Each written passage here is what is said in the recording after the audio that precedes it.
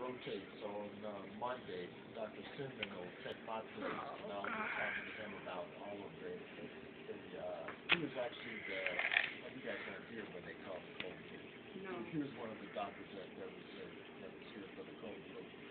But I'll let him know all of the plans that we have in place, and we'll get her comfortably back home. It may take, because of the antibiotics and everything, another day or two. So it could be not earlier than tomorrow, but not later than, say, Wednesday.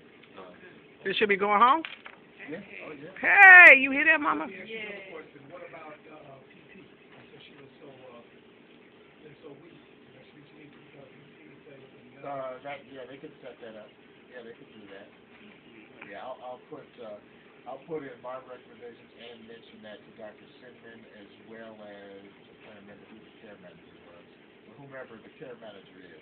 Oh, it's Marsha Peno. Right. Okay. So is it working now? Yeah, can I get you to repeat? Yeah. the miracle part of it. Okay. So, one of the things that I wanted to point out in life, first of all, God gives us the know-how, gives us the intelligence, and directs us through our training. And we're not taught that. And that's unfortunate that we're not taught that. Because it would help us. It has helped me through my training and through my caring for patients in the last 10 years. It is fearing God, continuing that, and knowing who's in control of these things, because we are just vessels.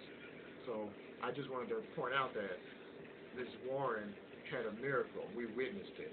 Amen. She was literally, and I promise you literally, on her deathbed right there in front of us. Mm-hmm. And we were, crying and hooping and hollering, in ourselves, in our minds, in our hearts, and we had to collect ourselves, and something said, why don't we just pray?